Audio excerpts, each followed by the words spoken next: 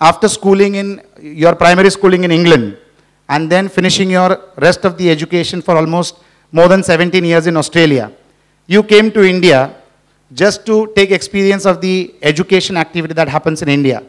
So when did the breakthrough happen that you can come into the system, try to change it, and create a niche for yourself? How did it happen? The breakthrough actually happened watching my young brother sit on the toilet seat with cricket cards. He'd fail maths in school all the time, but when it came to his cricket cards, he could run commentary that had so much of maths involved that it was mind-boggling. So I think my concept of how kids should be educated came from that personal experience. I was sent here because I had an Australian boyfriend that my parents didn't want me to marry. And so when I was here for 1 year, I was teaching at a very prestigious school in Juhu, and 55 kids in a class, and content that was completely from just the previous year's notebooks, and just very, very disengaged kids. So I saw a huge opportunity to come back and impact how education was perceived. Friends, she began in 1993. We need to understand what is scalability from her. She is in almost every city of the country. Apart from India, she is in Dubai, she is in Qatar, she is in Maldives. She runs more than 100 schools. So how did you envision this kind of scalability in hardly a span of 23 years?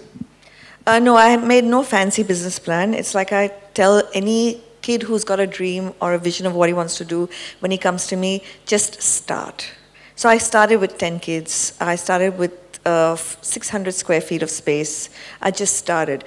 I think when the intention is correct and your purpose is aligned with who you are, the journey kind of just takes off. So we've got to where we've got to, not because I'm a brilliant businesswoman or anything else. I think just driven by the sense of the purpose of what I was doing and really believe in.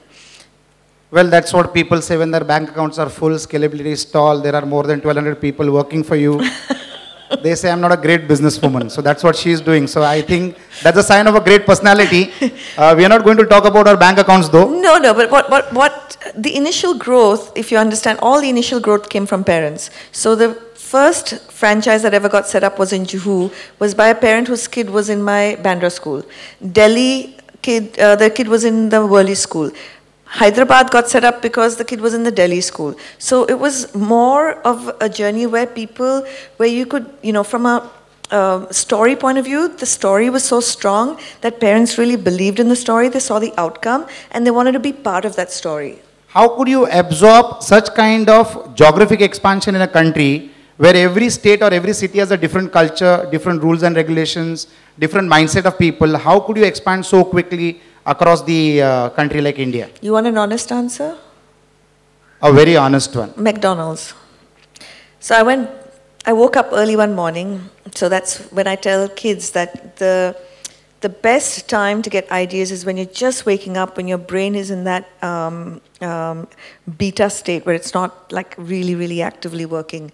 And I woke up one morning thinking, if McDonald's can do it and create scale with every burger's tasting the same. I mean, obviously kids are very different, so but can I create sufficient back end to provide the American School of Bombay, because I was the only international school at the time, to provide the American School of Bombay experience at Indian prices. So I looked at what was expensive in the American School of Bombay. It was the teachers, getting American teachers to teach here, the cost of stay, their salaries. And I said, if I create a team of people who can write the processes at the back, so that's all it is, it's the systems and process. Only difference is it's academic systems and process.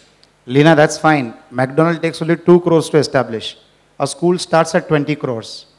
So how can you expand 100 places because I tell good in 23 years? Because I tell very good stories. I thought it was only for the children. You tell that to the parents also to become No, investors. I tell investors very good stories as well. So the route to growth at an initial stage was definitely investors on board as well. Investors, and the franchising model. Investors in individual schools, yes, because it's a franchise model, largely. Later on, yes, we got some investors in. In fact, somebody said they're from Wellinkers. Uday Salunke owns 0.5% of my company.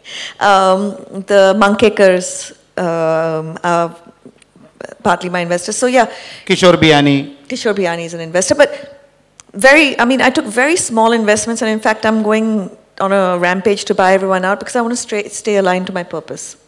So you had a plan in place. You might not have realized that, but subsequently when you fall back and look at the last 23 years, unknowingly an automatic plan was getting created where you got investors on board, you spanned the whole country, you interacted with parents, they motivated you to start more schools.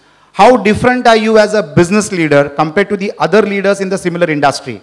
Because I'm sure this success cannot happen without effective leadership. So again, I go back to what I tell kids. If honestly, and I may sound like a broken record, but if your purpose is really strong, and the reason why I tell investors that I want to buy you out is because every time you're pressuring me for your purpose, which is making money, I'm moving away from my purpose, which is great education. So I know, and I've seen it again and again and again. The minute I stay aligned to my purpose, the money just kind of flows because it flows in for expansion, etc., etc. But that is the key to staying authentic and being very true to what your purpose is. If your purpose is to make money, no issue, go ahead. So I think I was always driven by the purpose, and that's a story that everybody wanted to be part of. So you created a fantastic system, a process, a product, a concept, and money flow just came in, that's it. And you went on expansion. Yeah. You went on expanding the industry. I actually only took external investment into the business in 2006 when I was drowning. When I had to. But I think that was also ordained by the universe. So how did you come over an obstacle? Because 2006, I remember it was a war. It was a war, and I think Times of India was selling on your news at that period of time. You were always on the third page fighting with a very powerful man. So how did you overcome that obstacle? How did it demotivate you, or did it made you stronger to move forward in life? So I did what I tell kids to do. Yeah, because you can keep on focusing on a problem and an issue. And for me, my credibility was more important than my bank balance, and it always has been.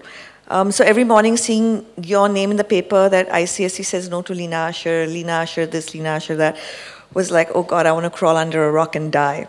So I did what I do with kids. What is the worst that can happen to me in this situation? So I own my Pali Hill school, property and all. I said the worst thing that can happen to me in this situation is I scale back, I lose everybody else, because everything was getting rattled. My franchisees were getting rattled, everything. I go back to running that one school. I'm still alive, I'm still surviving, and I will build my credibility and everything else back from there. I think the minute I shifted my thought process to what is the worst that can happen to me in this situation, everything else started happening again. So what is that one great learning apart from this? That every obstacle can be a stepping stone if you see it that way. It's what happened to me in 2006 that forced me to build my first own school. So in some sense, I have to thank... So that calamity was actually an opportunity in the waiting for you. Yeah. It's just, there's the saying that I love the most, which I keep telling kids about, is change the way you look at things and the things you look at change.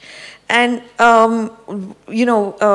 people had started all these companies creating curriculum, poaching my staff, poaching my teachers.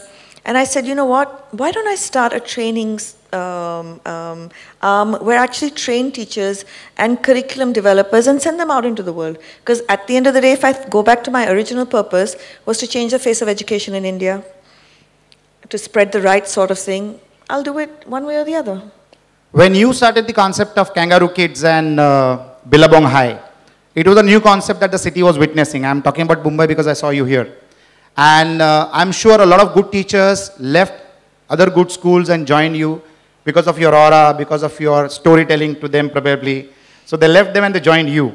How did you face poaching when lots of international schools started mushrooming across the city and they started poaching your team? How did you restrict your team from deserting something on hands which might damage your institution and go to somebody else just because they're paying double? So to be honest, I have had a lot of churn in those days when suddenly school went from being something that you did as a cause to it being a business. So experienced a lot of churn. I can't compete with the Dhirubhai Ambani school and their pockets, etc., etc. So one is I started my own training arm where I would train teachers and send them out. So now I train teachers and my teachers go and teach in Dhirubhai Ambani. So I've started another business offshoot. Secondly, I have the power that a Dhirubhai Ambani school doesn't have, which is lots of schools. I've got a brand story, which they don't have. They have deeper pockets, but I have a brand story. So you have to focus on what you've got. So if I've got a brand story, then I can build a career story for every teacher. So when a teacher comes in, the first thing I would ask her was, where do you see yourself 5 years from now? So if it's in a curriculum department, then you start training her in that area. If it's an administration department, you start going down that path. So one of the things is to understand the purpose why people do different jobs. Teaching is the one area in which it's not only driven by money. So someone may get lured initially by twice the salary, but everyone is more there because they want to make they want to be significant. They want to feel that they're leaving the world a better place than it is because of themselves. And that's their inner cause. The second thing is, people are status driven in their terms of significance. So if I can build a career story, so the teachers keep portfolios, and within that portfolio is their career path so there's an absolute training schedule as to where I will take them. So you have a team of 100 people in your central office which controls all the 100 schools. What is it that you do to inspire them, to your core team? Again, it's all about engagement and building stories. So I'm doing something new because I want to engage people before they even join. So if I've got 100 people in my office, if they're there for curriculum and the majority of my staff are there building the curriculum, then they interact directly with me. So at every stage, I am telling them the story. I need to understand, the brain needs to understand why it's doing something across the board. Whether it's you're in a classroom or you're in your office, if your brain has a reason why it's doing what it's doing, it engages with it at a much higher level. So then the curriculum people sit individually with me because I actually build the curriculum with them. If it's brand and marketing, I'm saying it's not typical brand and marketing. What is the story? How can you help me build this story? How can you, because I don't want to be somebody who puts an ad in the paper saying 1,000 franchises, the largest franchisee of India, that's not in my DNA. So how are you going to build a story for me that can get people aligned and come on board for the right reasons? So for 2 years, I went through a bad time because I had a CEO who was growth driven because the investors had pegged his everything to the growth of the company. And again, we went haywire because we got all the wrong types of franchisees in who were not part of the story. So it was a misfit? It was a misfit. So you had to again do the cleanup job? I had to clean up and restart again. So this story goes on and it continues. What inspires you as an entrepreneur? Because every day when you wake up, there are 2 opportunities and 4 problems to solve. So how do you do it every day? What inspires you?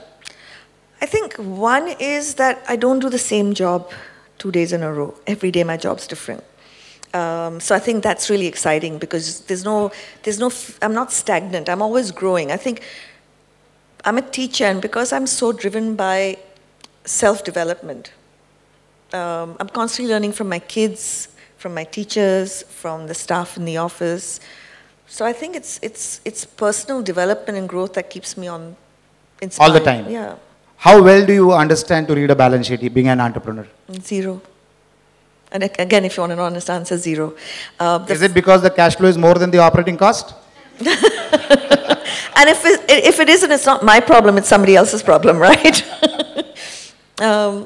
So you're more driven with your passion than the numbers which add to your bank accounts all the time, right?